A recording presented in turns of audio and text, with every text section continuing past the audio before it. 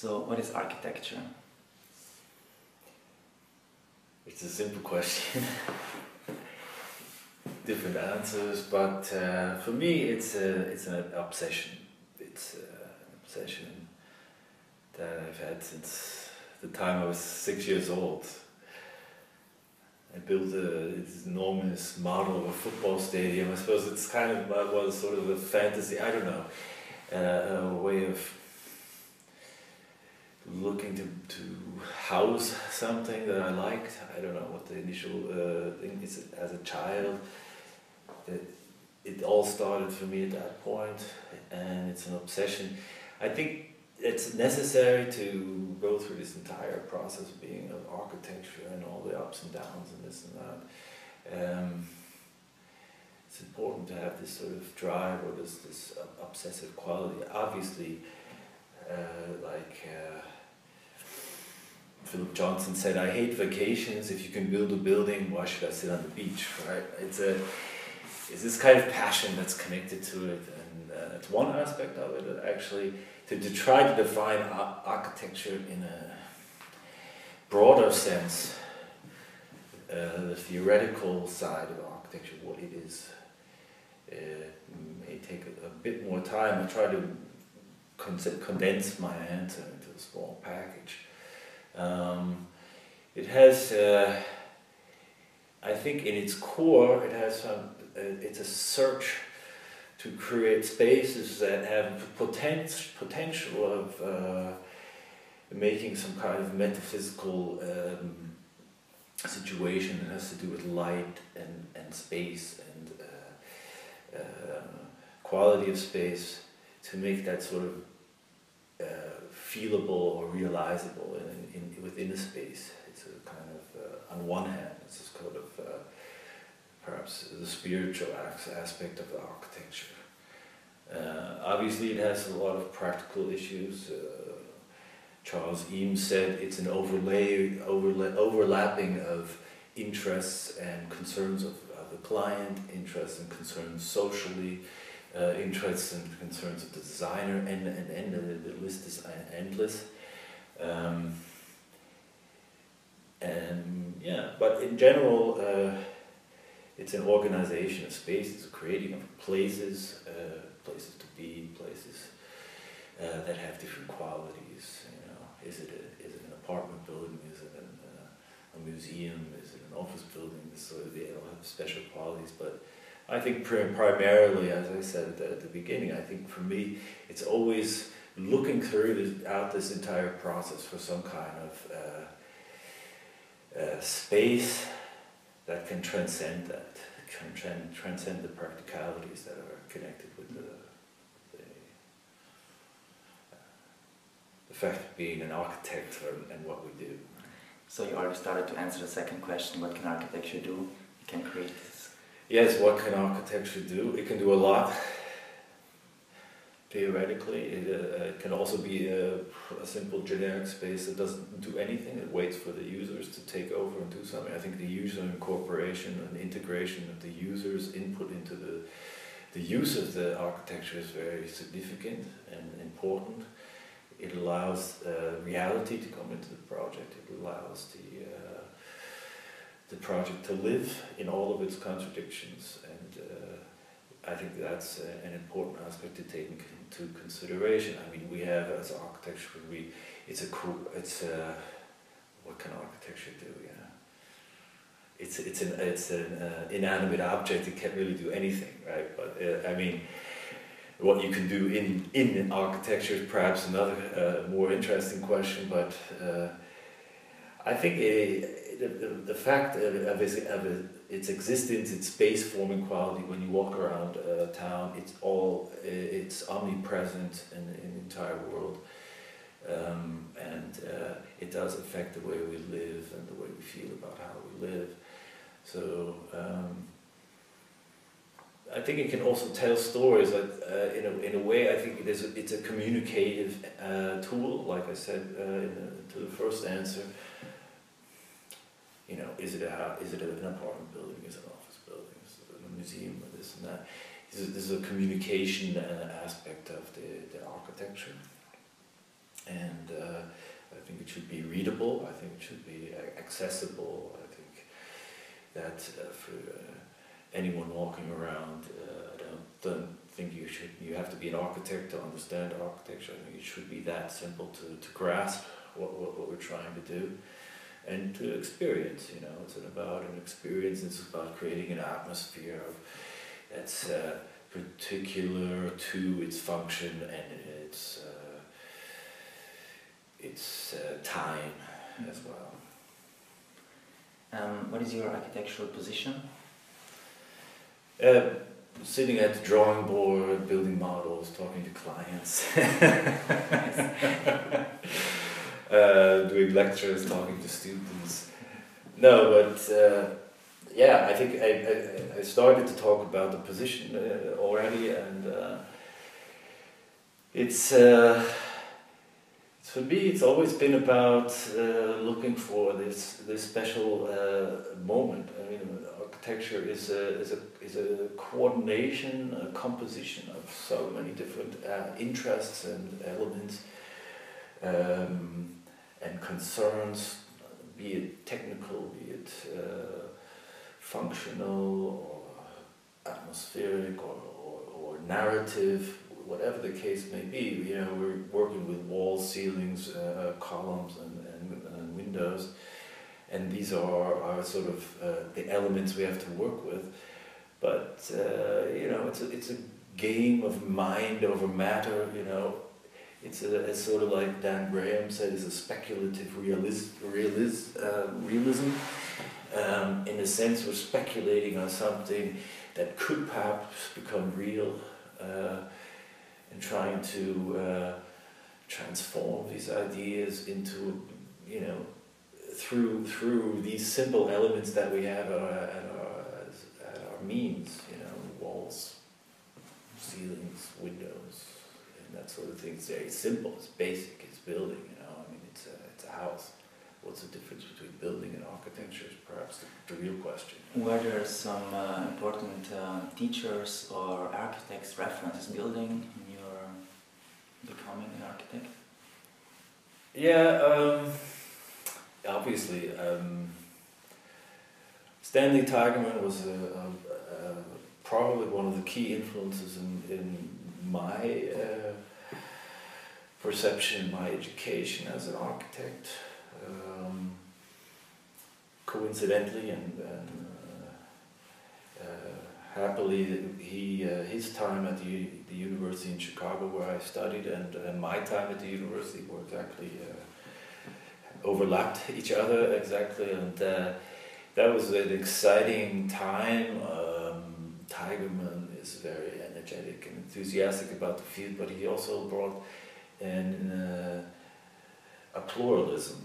He was teaching pluralism, and I think that was for me a unique experience. You know? And, the idea of studying with Thomas Gordon Smith and having to draw classical columns with Chinese ink and on watercolor paper, to sitting in lectures with Eisenman or Libeskind at the same time, or hardcore modernists like Ed Deem or some guys like that. This was a completely pluralistic, contradictory environment that we studied, and I think that's to me was a good reflection of the world we live in. You know, I think it wasn't ideological at all. It was contradictory. One semester we had to draw columns. The next semester we were dealing with taking philosophy courses from Derrida.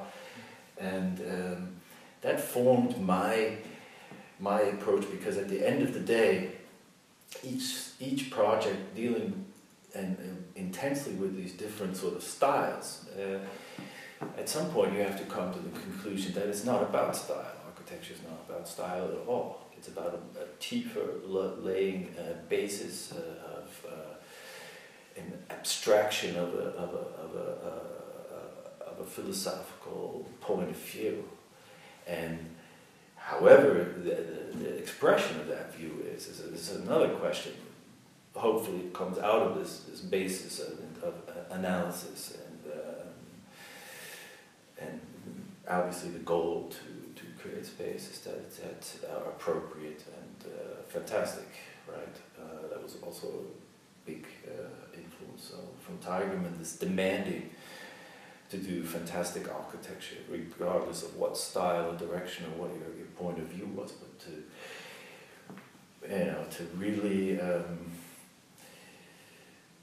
to do it as good as humanly possible. And I think that was fitting for me in the sense of my obsession with the field of architecture, and the idea of architecture was a good fit to his demands and his expectations, and that was an amazing, fantastic time for my life, and basically and set the groundstone for all of my future endeavors. Can you tell us something about your design method? My design method, yeah. Do you have one design method? Well, sometimes it's quick and dirty, sometimes it's long and deliberate, and at times difficult. But generally the method is to, let's say, start by trying to understand the content. That's the starting point, which I think is necessary as a way, not starting to think about what is the coolest window I can do, or the coolest form, or whatever. It's not about that. Right? That comes later. You know, it's about understanding what is the problem, what is the situation, what is the context, where is the building coming, in what time are we building, and this sort of thing. To understand and grasp the social aspects of the time we live in, the building capabilities we have, but also the core of the task. And I think as soon as if you have a solid understanding of that, you can start to question how, why do you want this building, what do you want, why does it have to be so big, or, what is the programmatic sequence of events? It's just the next step, a later step, let's say. The next step would be, after understanding the content, is to reinterpret the content. And I think out of this reinterpretation process, to generate a kind of a syntax, a kind of a language that's not visual, not necessarily visual, not necessarily absolutely not architectural. I think the process, my method is to try to avoid preconception, to open the field, because I think preconception in the development process limits you in terms of what could possibly happen in the design process. I think as soon as you say, I know at the beginning, I know at the beginning what it looks like, you already eliminate millions of possibilities. So one of the main objectives is to eliminate the preconception, to keep the visual aspect of architecture open until a point where it sort of manifests itself out of the process. After generating a sort of textual syntax or description of or interpretation of the content, understanding the content, I think then it's important to get into a sort of graphic interpretation of the textual syntax, and to use that as a tool, which is also not architecture yet. It's just a sort of means of saying we start to sort of define space or sketch out what it could be as a kind of form, interpretation, abstraction of the main idea that's starting to generate. Right? So always keep pushing this preconception as far away as possible. Obviously we're visual people, architects, walking around, the most favorite thing we do while I'm driving anyway is to look at all the buildings around, which is a little difficult for the person riding with me. But let's try to sort of like put that on hold for a while and carry on with the thinking and the abstraction of an idea into a sort of graphic representation of that, taking this graphic representation to the next step, transforming that into architecture, has something to do with organization, in a way, in a banal organization. You have a series of rooms. So then we get into a sort of narrative aspect of it, where you can say, okay, what is the story you're telling with these rooms? You know, each room has a theme, and each space a sequence of events. How do you approach the building? How do you understand the building? And that sort of thing. It has to do with the sequence of events and the functions, and that has to do with the path through the building, which is a very important aspect, which has become, in my perception of architecture, even stronger since I've been with HOLZER KOBLER Architektur, and we've been thinking about this idea of scenography and exhibition design. This is very content-oriented, it's very oriented around the path through the exhibition, and this mixes it mixes in with this idea of architecture, this path through the building, or the approach to the building. It's kind of Qing in a way, it's kind of this very simple basics of architecture. But I think if you want to talk about a method, there is this sort of like a possible structure, a possible way from a blank piece of paper to a finished building. Once you've sort of started to organize these forms along these boxes or spaces along the shape, it's about shape. The spaces are shaped from external influences, from internal influences, and it starts to become a back and forth, external and internal, and then always looking and questioning and looking to find something that starts to unfold and manifest itself as a kind of visual architecture at that point. And so then you're into kind of a you're into kind of a thing that's develops and starts to live from itself, lives from the idea, and then it's possible to become surprised and to have an architecture that develops out of that, which one hadn't at the beginning expected of oneself. And I think that's important, to let the content and the context and all of these influences, these overlapping of all these influences, sort of drive the program and develop the architecture almost from itself. You know, and me as an architect, I sort of see myself as sort of guiding this process a little bit and helping it along the way. But the idea is to try to keep the possibilities open as long as possible. To use this method, it's a method like any other method. I mean, all of the methods, you know, it would be an illusion to say this is a method. If I do this each time the same way, I have a perfect building at the end. It's not like that at all. There's a lot of contradictions along the way, and I think contradictions and questioning and turning things upside down, this is all part of the process, trying to, within the process, generating different perspectives of the same object. And at least in this situation I'm in now, it's HOLZER KOBLER Architektur, and we work a lot in teamwork, and we love questioning and re-questioning and turning things upside down, that sort of stuff.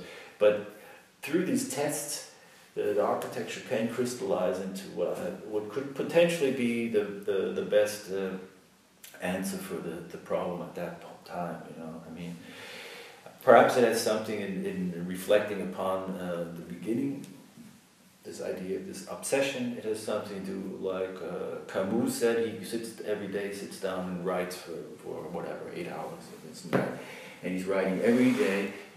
The big hope, his driving force behind his initiative to do this on a daily basis is to, at some point in his life, maybe to get to put together a good sentence or a good book. And this is my driving force and part of my obsession in life, and the reason I do it on a daily basis. It is my life, is the chance that at some point I may be able to do a good building, and one day a good building may come out of all this. And that's my ambition.